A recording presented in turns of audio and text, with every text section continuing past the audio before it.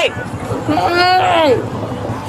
The sheriff's office! Wake up! This all played out Saturday afternoon on Daytona Beach. It took deputies 8 tries to wake the couple up, and once they did, deputies say they asked the couple where their kids were. At one point, the dad gestured toward the ocean. Deputies ended up arresting both mom and dad, 27-year-olds Alyssia Langley and her fiance, Timothy Stevens.